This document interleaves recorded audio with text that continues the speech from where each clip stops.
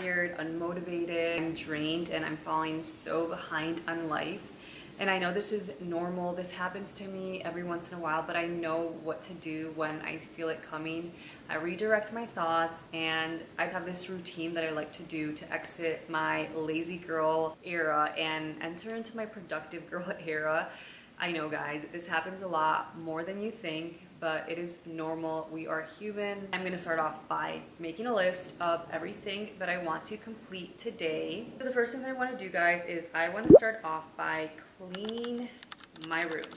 It is super messy right now, and I think we all know that when you clean your room, it really does help you get everything all started. It puts me in like a cleaning mode. Then I want to clean my kitchen. I want to have a little journaling / Bible study session. I also want to bring my planner out so I can set realistic goals and create a healthy routine and see what the vibe is for the next couple of days. A healthy dinner.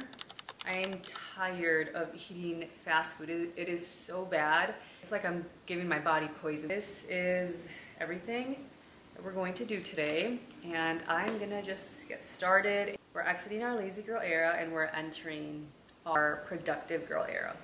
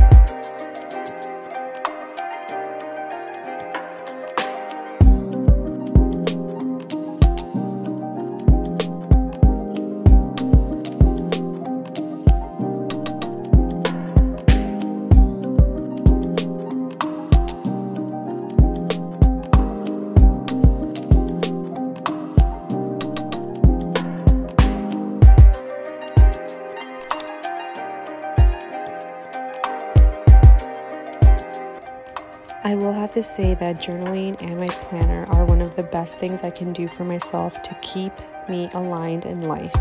I love to spend time reading the Word and connecting with God because it truly does help me get through life whenever I feel lost or if I'm ever feeling anxious. It's just part of my routine now, and honestly, my favorite part of the day is to just get lost in my books and journals. I highly recommend it.